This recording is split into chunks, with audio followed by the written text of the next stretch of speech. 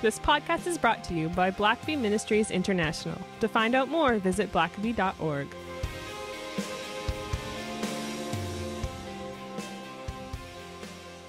Well, welcome back to the Richard Blackaby Leadership Podcast. This week we have a special guest, a friend of Richard's on the program. He is a rather unique individual because he is a fiction writer, but also a pastor. It's Dr. Marcus Buckley, and he focuses his ministry on making the Bible relevant and easy to understand. He's the lead pastor of Oasis Church in Ormond Beach, Florida. Marcus is a graduate of Stetson University, New Orleans Baptist Theological Seminary, and North Greenville University. He and his wife, Leanne, have 2 daughters and a son. It's a real fascinating conversation that he has with Richard. And we'll leave links, as always, to his information, but also to the books that are mentioned in this podcast. So with that, I'll turn it over to Richard. Well, for those of you that follow this podcast, you know that we try to do different things from week to week. And one of the special things I get to do is just to interview leaders that I have met in the business world, in the church world, people that are just doing some creative things. And so I've got a special guest today, Marcus Buckley, who's a pastor and also an author, and also does many other things that you'll hear about here shortly. But I like sometimes just to drop in with some folks who are doing some interesting things, and hopefully it perhaps kind of sparks some of our listeners' imaginations about perhaps what God would want to do with them as well. And so, Marcus, welcome today to our podcast. Thank you. Great to be with you. Tell us a little bit about yourself, what you do, where you do it. Well, I'm a lead pastor at Oasis Church in Ormond Beach, Florida. I've been here 5 years at this church, and Ormond Beach is where I grew up. So it was really kind of neat to get to come back here. Before here, we were in Greer, South Carolina, where you and I actually met. When I was working on my doctoral program at North Greenville University. A little plug for North Greenville there too, I guess. You were one of my professors, and so that's where we connected. We were in the upstate of South Carolina there for about 13 years. Loved it. It's just such a beautiful area up there. But the Lord led us back to a church here about 5 years ago, and it was kind of neat getting to come home, the place you grew up to. You know, how in some ways it had changed, some ways it hadn't. You know, Jesus said a prophet is not without honor except in his hometown. Is that what's your experience been? It hasn't played out entirely that way. It's been a pretty good experience. You must have obviously had not too reckless youth when you were growing up there then. Well, I think it was just far enough away in time that most of those police officers have retired now, so they've all retired. That's all retired. You know, and that's the thing. I was, my whole childhood from second grade on up, we were here at Ormond Elementary and Ormond Middle School, Seabreeze High School. I went to Stetson University, about 30 minutes from here. And so I had a lot of friends. And when I came back, a lot of those same friends were still here. And a lot of the same connections. So a lot of folks had moved on or other things, but it was still neat to be able to, in a lot of senses, pick up the way it was, because Ormond Beach is right next to Daytona, and it's a small town, but even as much development and growth as there had been, it's still the same town it was 20, 30 years ago in a lot of ways. So it's been really neat to come back. When we lived here before, we moved away a couple of years after we got married, my wife Leanne and I. We moved away from here in '98. And during the mid-'90s, I was pastoring a church already, but I was chaplain for the Volusia County Sheriff's Office. And so when I came back, they found out I'd come back and said, "Hey, you want to be a chaplain again?" So in some ways, you know, some relationships like that picked right back up. Wow. But it's been because it has grown so much. It's been fun to find new ways to connect and engage in the community and find ways to rebuild old relationships, but there's so many new ones and such a huge influx of new people all the time here in Florida that it's something new almost every week, really. Well, you're, the beauty of that is that you obviously know people there, you know how they think, you know their viewpoints, it's easy to connect. And my parents for years had a timeshare there at Ormond Beach. And so that's what I remember it as. That's where they would get away to vacation. Not too far from Atlanta to drive down there. But, well, Marcus, you've you've done an interesting thing. As we were talking the other day, you've written a trilogy. You're 2/3 of the way through your trilogy, and the first one is called "All Have Sinned," and the second one, "Labor of Fools." And I found that fascinating. I read both books, and if someone, it kind of reminded me a lot of Joel Rosenberg's writing, kind of a Christian perspective, but a lot of action and violence and shooting and explosions, and so the fun reads, and you kind of leave cliffhangers at the end. Especially after the second volume, a lot of explosions and things, and then we're left wondering how everything turns out. But and so I'm quite anxious to get to volume 3 now. But I'm intrigued by this, and you have kind of an interesting story related to that, because the series, I don't want to give away a lot of the story, but it's basically it kind of follows as a main character. A former pastor that becomes an FBI agent, and yes, that concept at first seems kind of bizarre. A pastor entering the FBI and being good with a gun and so on, and being swept up into all kinds of evil intrigues that he has to combat. But actually, in certain ways, this story kind of follows some of your own journey, doesn't it? It does. I had been pastoring for almost 6 years when I was recruited by the FBI. And the FBI is actually what I had always wanted to do. I'd always wanted to be a federal agent. My plan was to graduate from college, get my law degree, and then go to work for the government in one of their federal agencies as an agent. And I'd always heard that a law degree was a pretty good way to do it. You know, they wanted lawyers and accountants and that sort of stuff. And so I had applied right after I graduated from college, but you're supposed to have 3 years full-time work experience. And so I didn't have that yet. But a few years later, we had a service where we honored all of our local law enforcement officials. And I'd invited the special agent in charge of the Jacksonville field office of the FBI to come. And he and his wife were there that day. And he was there for the service and recognized and appreciated him. And then he invited me to lunch afterwards. He said, "Hey, I'd really like to take you to lunch." And from there, it kind of turned into him recruiting me. And it was a really interesting time, because at that point, I'd already been pastoring for several years. My wife and I had our first child. Baby 2 was on the way. And now, wow, here's this opportunity to go to work for the Bureau, which is what I'd always wanted to do. So I filled out the 32-page application or whatever it was. I took the phase 1 exam. And it was kind of cool how that happens, because not everybody that applies gets to do that. They notify you and say, "Okay, we want you to show up and take the phase 1 exam at such and such a location at such and such a time."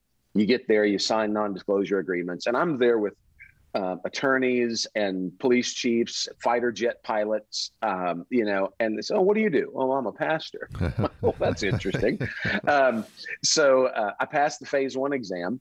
And they tell you just because you pass phase 1 doesn't mean you get to the phase 2 written test and interview. Well, I did that too. And one of the coolest moments of my life up to that point was they said, "Here's an airline ticket. You go and check in at the hotel. A car will take you there. When you get to the front desk, tell them you're with the FBI." So I was 29 years old, and I had thought I had reached the pinnacle when I walked to the front desk in my suit and tie, said, "Marcus Buckley, I'm here with the FBI." And they handed me the envelope with the stuff in it, the Bureau's logo on it. So I did that, and I passed that. So then things started getting real, because then you're going through your top secret clearance, where they interview everyone that has ever known you. You have to do your drug test, your polygraph, physical fitness tests. I had to be able to run 1.5 miles in less than 12 minutes and 30 seconds, which for a runner was no big deal. I, however, was not a runner. So my wife was, so she had to coach me through that. So all during this process, I had about a year where I was running 3 or 4 miles a day every morning. I'm pastoring a church, and I told no one knew about this. The only person that knew was my wife. I didn't even tell my parents. I mean, this was how close hold we were keeping this. And so every day I'm running 3 or 4 miles a day. As I'm running, I'm praying the whole time. God, what do you want me to do?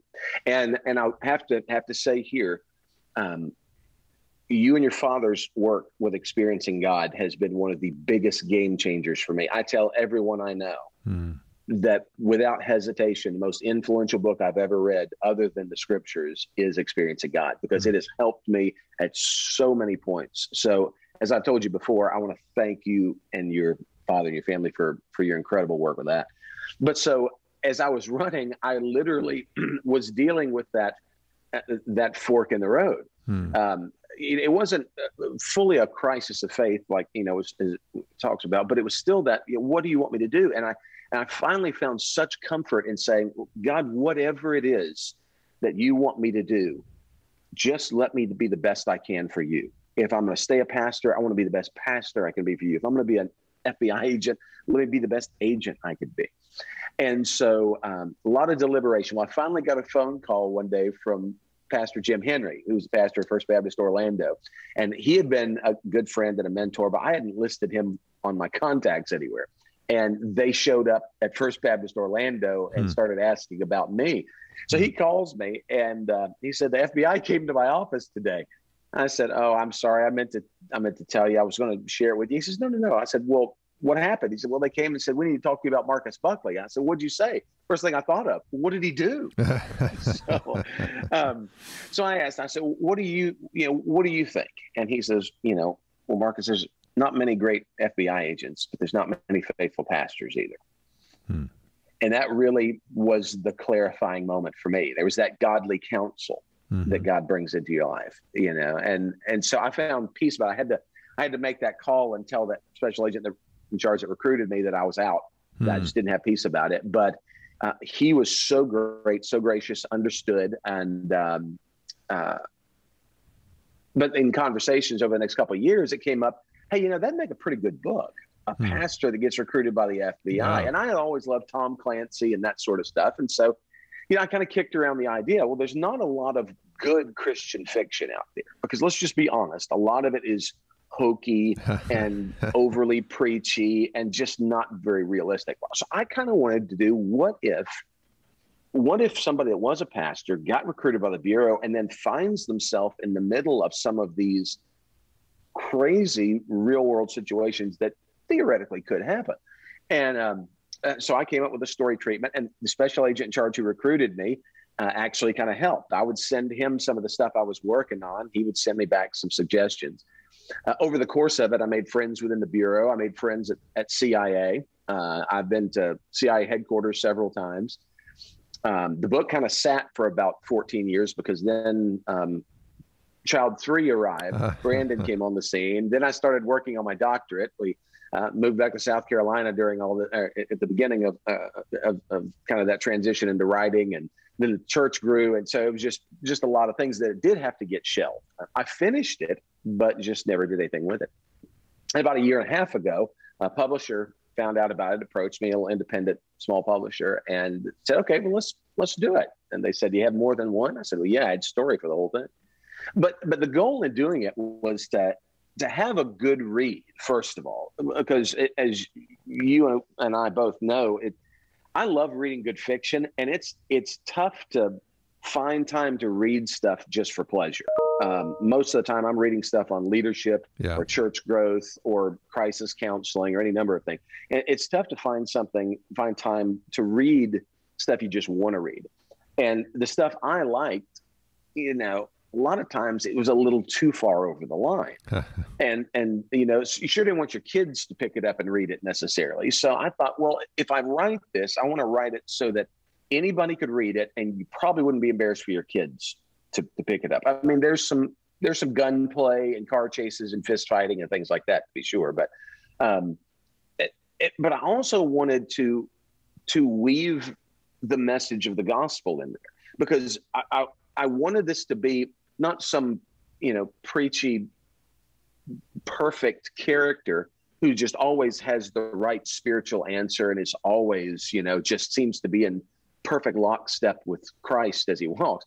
I wanted it to be someone who's struggling with, how did I get here? I was pastoring a church. I had my life figured out, and now I'm, running through a house outside of Monte Carlo and I'm getting shot at. How did these things happen? And because in the course of all of this over the last 15 years, I've developed a lot of friends in the federal law enforcement and intelligence community and in the military who are believers who do deal with these things. Most Christians are never going to have to deal with the reality of having to draw their weapon and stop someone with it. They're never going to have to deal with the threat of, somebody's being targeted for assassination. We've got to find out what they're doing, how they're planning this, how are we going to stop them? And realize that you may have to take someone else's life. So I wanted it to have a little bit of that tension too. I wanted it to be a fun read. I wanted it to be have a little bit of the, of course, the spiritual component to it, but I also wanted to represent the struggle, because every one of us as believers have that tension in our lives. Which way do I go? How do I make this decision? Is this the right decision? What do I do now? Well, so I wanted to have a little bit of that in there too. A couple of things just related to that. One is, I would agree. The reading fiction. I'm a leader person. There's always books on leadership and so on, technical books to read, and you feel I like fiction, but I felt guilty almost, like I don't have the time, to do this. But a couple of years ago, I was just really going pretty thin, just going really hard all the time. And I just realized I need to make a few changes. And so one of the things I did was just make myself, at a certain point, just put all my workbooks aside and just read something for fun, just rest my brain. And so I did that with your two books. And, I'd feel guilty. I wouldn't read fiction during the day, but work day. But at a certain point in the evening, I would think, okay, I've worked hard all day. I'm going to just, unwind here a little bit. And so I would just pick up one of your books, and I tell you, one or two nights, you write it in such a way that you get to the end of a chapter, and it's like, well, I got to find out what happens next. And so the next thing I know, I'm like an hour past my bedtime, and I'm just like making myself put this book down. But I'm realizing that I think people need, good compliment. People need that.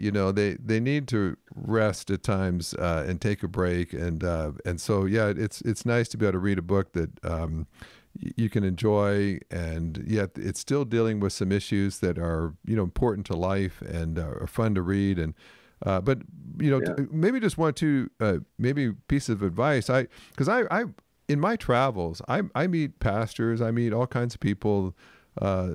Business leaders who have a book in them, whether it's fiction or nonfiction, but they've got this idea, they've been bouncing around for a while. What would your advice be for people that have always thought about that? They've got a story they've been carrying around in their head for years. How do you, but I have people all the time say, well, I'm too busy to write. And so, how did you wrote this while you were working the whole time. So how did you find time to write? Because I've written about 40 books, and I've never had just time to write. It's, you just got to decide you're going to do it, and you make the time to write. But if you wait until you have time, you'll be, even retirees don't have time to write. So, so what did you do to get this thing on paper? Well, what I did was I kind of came up with an idea of where I wanted the story to go. And I would, in the evenings, I started kind of with just the general flow, layout. How do I want this to go? And then when I started writing it, that's when I would do it. I would do a lot of it after everybody kind of went to bed.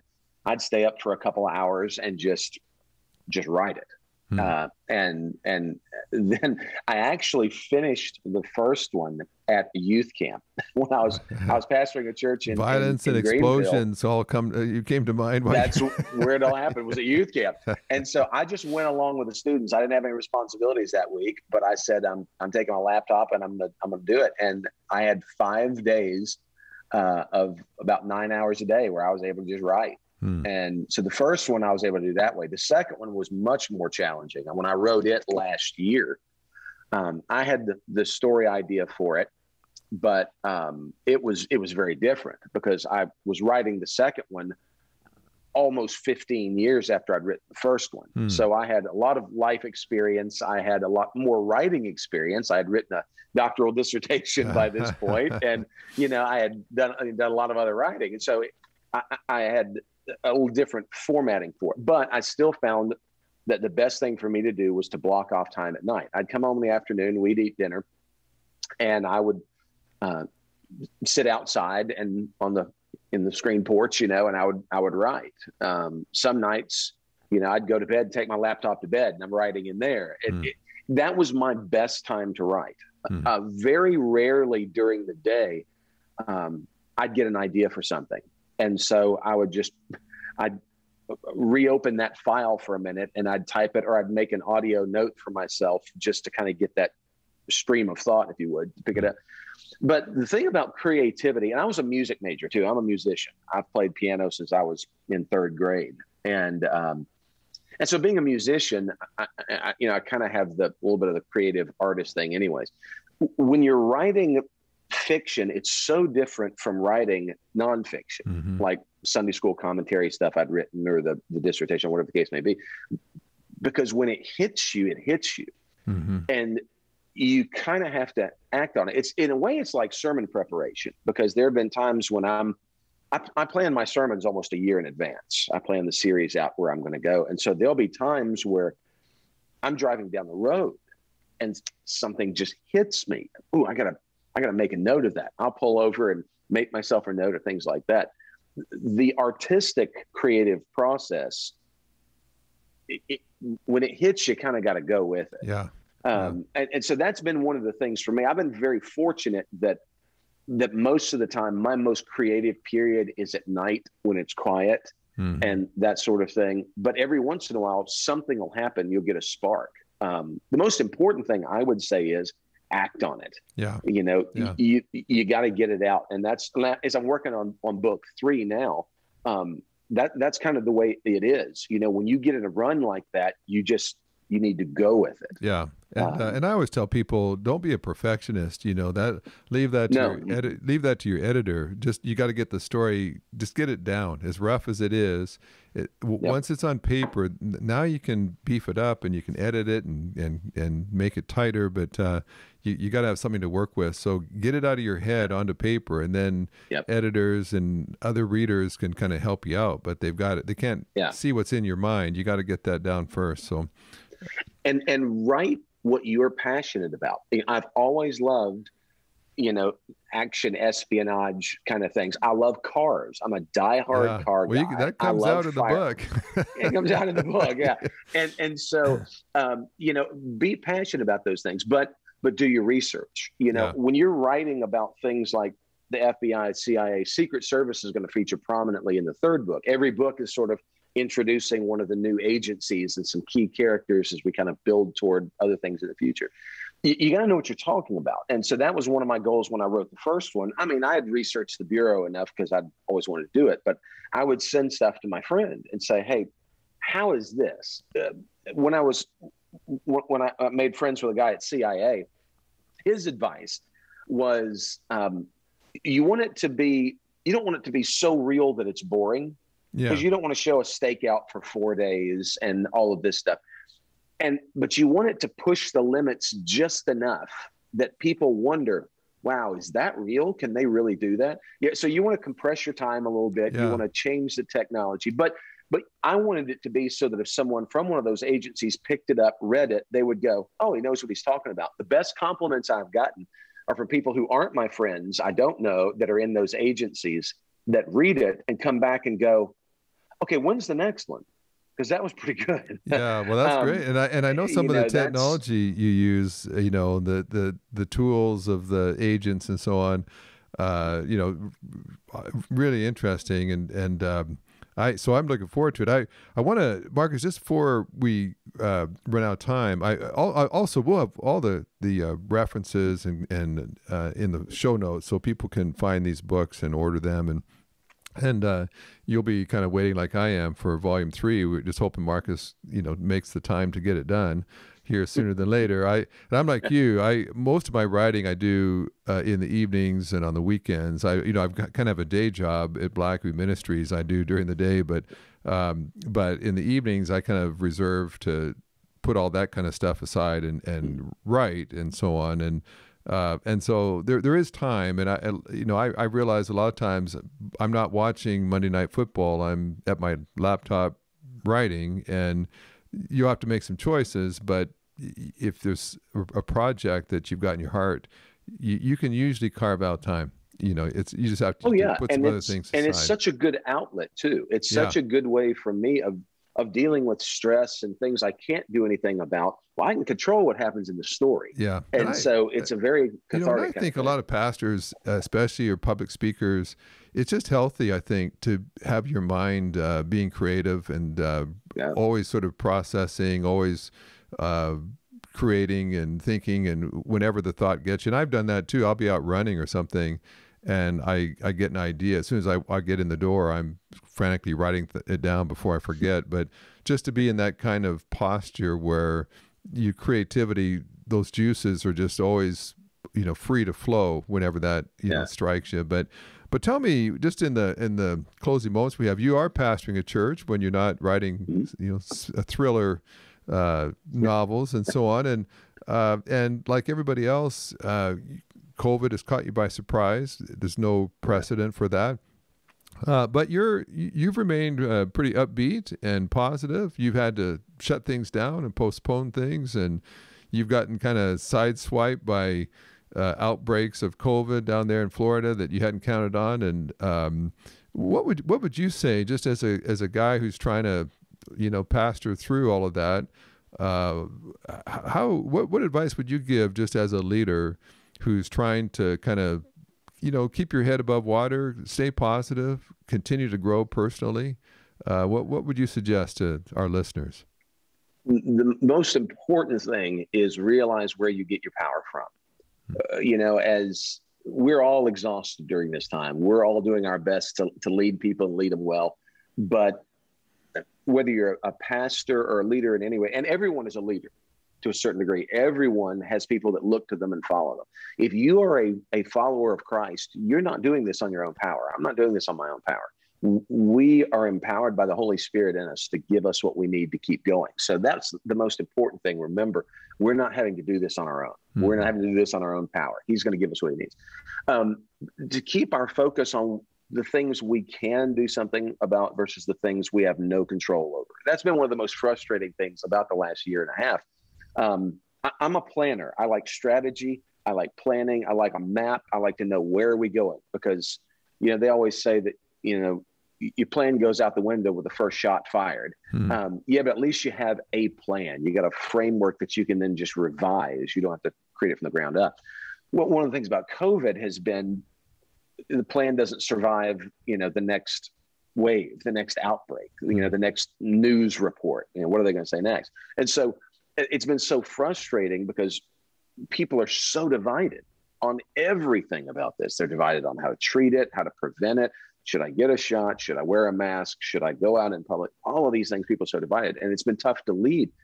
And that's why I think for a lot of pastors in the ministry, they become so frustrated because we're focusing on things we have no control over. Yeah. So remember where our power comes from and focus on the things that we can actually do something about. Don't fret over things that are beyond your scope. Focus on the things you can do. Okay, so how can we encourage people? How can we disciple people? How can we build up people? We partnered last summer and just a couple of weeks ago with Advent Health Hospital to bring a bunch of people to the parking lot and turn our hazard flashers on a Thursday evening so that everybody in the hospital knows that we're praying for them. We haven't forgotten you. We get police department, fire trucks, people come through with the lights and sirens on just about 30 minutes. But people and their employees and patients can look out the window and go, hey, those people are thinking about us. Yeah. How do we find ways to build people up? How do we find ways to encourage? And I'm, I can ride the emotional roller coaster as much as anybody. So that's why I feel better when I find ways to make someone else feel better. Yeah. And it's not even grand scale ministry things like that. It's, if you see somebody that's struggling with their groceries, getting the groceries in the car, take a minute and say, hey, can I help you with that? Or can I take your buggy? Little things interpersonally, one-to-one, can make such a huge difference in their day and in ours. As pastors, we look big scale. We look at the our church, at the church, at the country, at the world, and we get overwhelmed by that. I think one thing that's helped me, and I would encourage others to do, is move more into your personal scale. Remember who God is. He empowers you. Remember to focus on the things you can do, and to move the scale a little more intimate, a little more personal. What can I do today to encourage, to build someone up, to challenge someone, to help them to have a different perspective? Yeah. And I've said throughout this, behind every problem, there's always a possibility. And if you focus on the problem, you're going to just get discouraged ultimately. But look behind the problem and find the possibility. And there have been, and I know churches, I know businesses that are having record years of sales, of baptisms, of growth. But what they've done is they've just made a beeline for the possibilities, and new doors have opened, even as older doors perhaps had closed. And I worked on probably 4 or 5 books last year just because of quarantining. I had about 70 trips canceled, and so I was just home more, especially in the evenings. And so I could write more, and I just determined that rather than looking at the 70 different speaking trips that were canceled, and feeling bad about that, I would look at all the books I had time to actually crank out and revise and produce. And I wanted to be able to show something that was, I seized what opportunities there were. And so, this might be a good time too, if you're still a little bit slowed down because of some of this, maybe this is the time to pull out your laptop and start writing or painting or whatever it is you might be doing, composing, but, don't get stuck with what you can't do. There's always something you can do. And so just make a beeline for that. Be productive. And maybe this is that opportunity for you to write or do something else that you've always thought you didn't have time to do before. So, right. And thinking out of the box. That's the other thing. We get stuck in our routines. And one thing that COVID has been great for, even at Oasis Church and Oasis, we're pretty flexible and pretty mobile. We were able to make adjustments as we needed. But one thing that the COVID has done is it's really caused us to not just think about, because we want to be excellent with everything, but innovation itself. And, we think, okay, we may be a little cutting edge on this, but are we being effective? And are we reaching, there's so many people to be reached. Okay, so now we've got time because we have had to move this event 2 months forward.